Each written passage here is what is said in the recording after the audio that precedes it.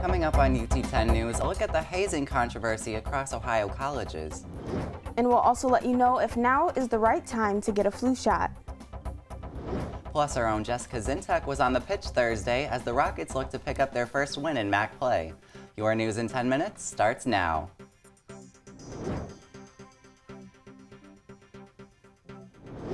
Thanks for joining us. I'm Bailey Lustig. And I'm Jada McGee. With deer hunting season underway, the Department of Natural Resources is warning hunters to look out for signs of a potentially deadly disease. UT10's Taylor Dively joins us live in the studio. Taylor, it's called chronic wasting disease. How does it affect the animals? Bailey and Jada, the deer could lose bodily functions, act abnormally, or ultimately die. Cases of the disease have been present in Michigan since 2015 and can now be found in 23 states. Ohio has not yet had a case, but the containment zone in Michigan is slowly making its way towards the state line. Because of how easily the disease can be spread, the DNR made it a requirement to hunters that deer harvested within the containment zones must be brought to a DNR post within 48 hours of being harvested to test for CWD. On top of that, baiting is illegal in the Lower Peninsula.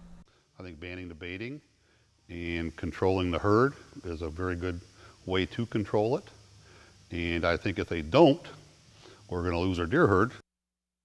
Humans don't need to worry about contracting the disease, but need to know the rules and regulations where they are hunting. Back to you. Thanks, Taylor. According to Babson College, 5% of students admit to being hazed. And 40% of advisors are reported to knowing about hazing prior to allegations. UT10's Destiny Cadell takes a look at what UT is doing about hazing as another Ohio college deals with major hazing controversy.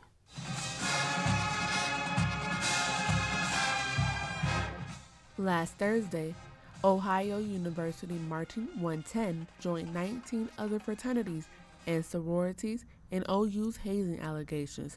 All 20 organizations are suspended until further notice. I feel like in today's society, everybody has learned what's right and what's wrong, whether it's from your parents, social media, school, or any other extracurricular activity. And I feel as if hazing is zero tolerance. Every year, during the last week of September, all Greek councils have National Hazing Prevention Week. This helps bring awareness to all college campuses. When we get a report or allegation of hazing through our office, we immediately put in a report to the University of Conduct process. Reporting for UT10 News, I'm Destiny Cadell. The most recent statistics from the CDC show nearly 40,000 people died from gun-related deaths in 2017. This past Saturday at the New Life Community Center, many voiced their concerns with gun violence and their children's safety. 18-year-old activist Marcel McClinton, co-founder of March for Our Lives, led the panel in highlighting common concerns and ways to take action. You call your rep, you call your senator, you call your governor, whatever. You make phone calls and you write emails and letters and keep pressure applied where it needs to be applied. Graduated from high school this past May and is currently running for city council. A Toledo group is preparing high school students to be ready to take on the real world. Leadership Toledo recently hosted its 15th annual community breakfast to promote various programs that support young leaders. More than 500 people, including 55 high school students, came together to talk about ideas about taking responsibility in the community. They establish all the values necessary to set a good foundational base of leadership, and really they're just great at what they do. This year, Leadership Toledo raised $95,000 to help fund their programs. According to the United States Census, the Hispanic population is one of the largest ethnic minorities. It makes up 18% of the nation's population. UT10's Pierre Thompson looked into how UT is celebrating Hispanic culture on campus. I think I've definitely learned to appreciate it more and appreciate other cultures more, because I think one of the things that a lot of people fail to realize is like Latina culture is made up of part of European culture and part of like indigenous cultures and part of like black cultures. There are over 5.2% of Latina undergrads that attend UT's campus. The Office of Multicultural Student Success highlights Hispanic Heritage Month by bringing awareness to emerging issues on campus from September 15th to October 15th every year. Hispanic Heritage Month is a great way to kick off the academic year through food, music, dancing, and just helping people understand that the contributions of Latinos in the United States and around the world. The University of Toledo is exhibiting Pulitzer Prize-winning photojournalist Jose Galvez in the Carson Library, who is the first Mexican-American staff to work for the LA Times and won the Pulitzer Prize in 1984. To stay updated with all history and heritage months throughout the whole year, visit UT10news.com and click the OMSS link. Toledo, Ohio, I'm Pierre Thompson, UT10 News. The Ohio Department of Health reports that there have been 8 confirmed hospitalizations for the flu this year. That number is expected to rise. That's why the University of Toledo is encouraging everyone to get a flu shot. To get a flu shot, you just need your UTAD login information and your student ID. The Director of Infection Prevention and Control says getting the flu shot is better than nothing.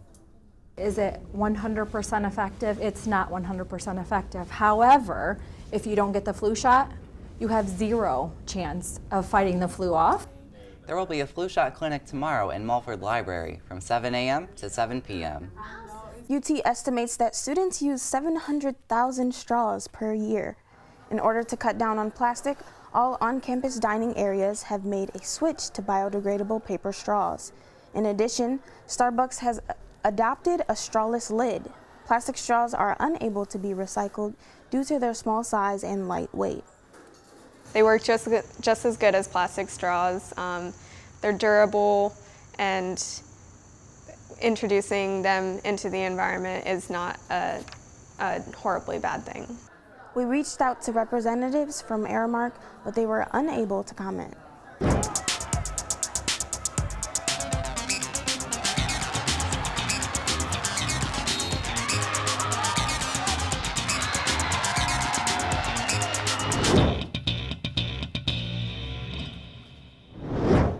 I'm Jessica Zintek, and this is your UT10 Sports Report. It was an exciting weekend in Rocket Sports. The women's softball team took on the Detroit Mercy Titans in their final exhibition game, and the football team traveled south for their big rivalry game. But first, on Thursday, the women's soccer team faced off against the Eastern Michigan Eagles. Both teams were off to a slow start, but the game got physical. Keeper Ariana Brewer goes up to make the save and takes a hard hit. With 2 minutes left in the half, the ball is played into Anita Mancini, who chips it over the keeper for the first goal of the game. 22 seconds into the half, Sophia Lewis passes to Ashton Cassell and she scores. The Eagles fight back. Kristen Holleberger dodges Sheridan Boofy to get this goal. Then Stitch Curry outruns the defense and blows it past the keeper into the bottom corner. Stonehouse runs with the ball and shoots, making this her first career goal. And finally, Tatiana Woodworth shoots. Boom goes the dynamite into the upper 90, giving the Rockets their final goal of the game. Toledo wins 6-1. You can catch the team at home this week on Friday at 7 against the Ball State Cardinals, and again on Sunday at 1 against the Miami Redhawks. Now we head over to Scott Park to check out the women's softball team's face-off against the Detroit Mercy Titans. Sophomore Erin Hunt starts the game and works quickly, striking out 2 in the first. The Rockets blast off in the first as first baseman Megan Perube steps up to the plate and sends this rocket over the fence, scoring 3. Rockets lead 4-0 going into the second. In the third, Titans get their first run after Dana Vital hustles home off of this double from first baseman McKenna Tanguay. To the fifth, Toledo's Samantha Golden smacks this double into left and sends home another run. Titans' Sammy Sinclair gives up a run after this wild pitch, allowing Golden to score. Final score, Rockets 9, Titans 1. Erin Hunt threw a fantastic game. Our hitters came through in the first inning. Morgan Povrud hit a 3-run homer. Raylyn Nyreen hit a home run. Becca Yenrick hit a home run. We executed really well, both offensively and defensively today, so the girls played great. 2019 marks 100 years of rivalry with that team down south. On Saturday, the football team traveled 25 miles down I-75 for the iconic Battle of I-75. For the first time in 9 years, the Bowling Green Falcons defeated the Rockets. Final score, 20, Rockets 7. That's it for UT10 News. For the latest breaking news from campus, go to our website, ut10news.com. And I'm Bailey Lustig for Jada McGee, Jessica Zintek, and all of our crew. Thank you for watching.